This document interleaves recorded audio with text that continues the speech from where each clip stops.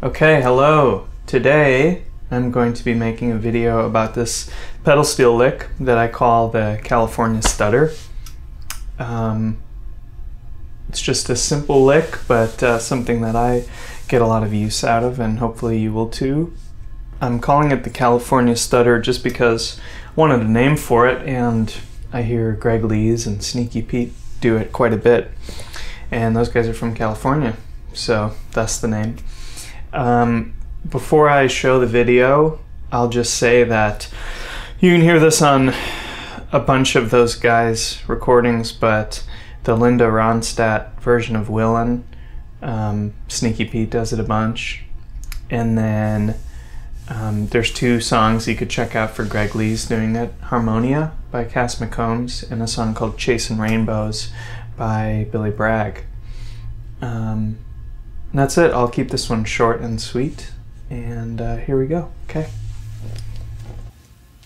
Okay, so first of all, I don't have a way right now to get two cameras to be able to show the pedals and the top of the steel, but this is pretty simple as far as the pedals.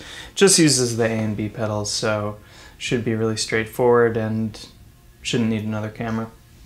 So I'll just say, first of all, as a reference point, normally with pedal steel, if you're sliding between two notes, you would want to practice getting that transition to be completely smooth. So we're going to do this in the key of D. And if you were to, say, play the third, moving to the fifth, that's an F sharp going to A.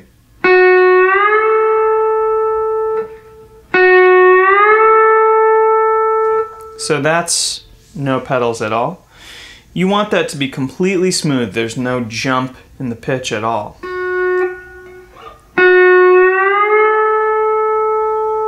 And then the next thing you would practice would be doing the same thing, but with the pedal down and releasing it on the way up.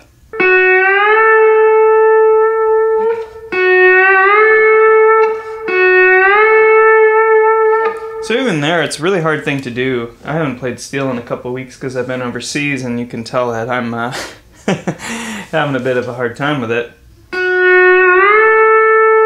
So ideally you want that to be just as smooth as this. Now this California Stutter lick, as I'm calling it, you do the exact opposite.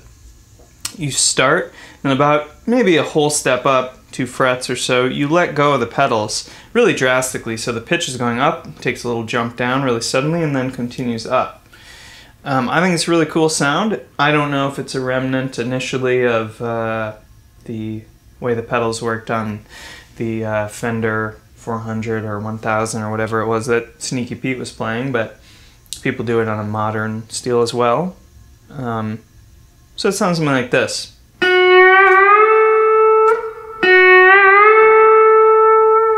I'll try and do it slow.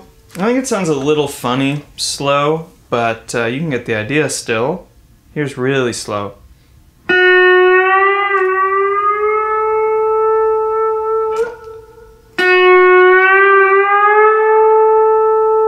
So I was trying to exaggerate a little bit. Here's a more real-life context.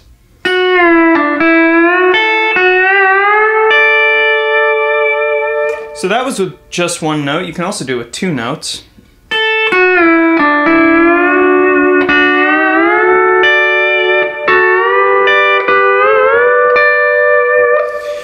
You can also do it with 2 notes where only one of them is doing the skip, the stutter.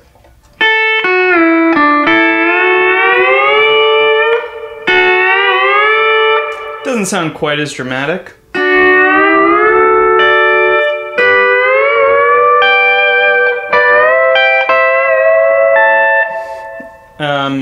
Yeah, so that's just A and B.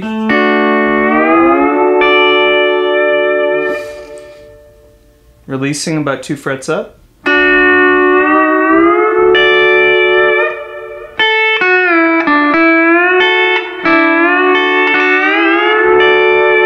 You can do it with your bar hand too, which is how I used to do it. Let me try that again.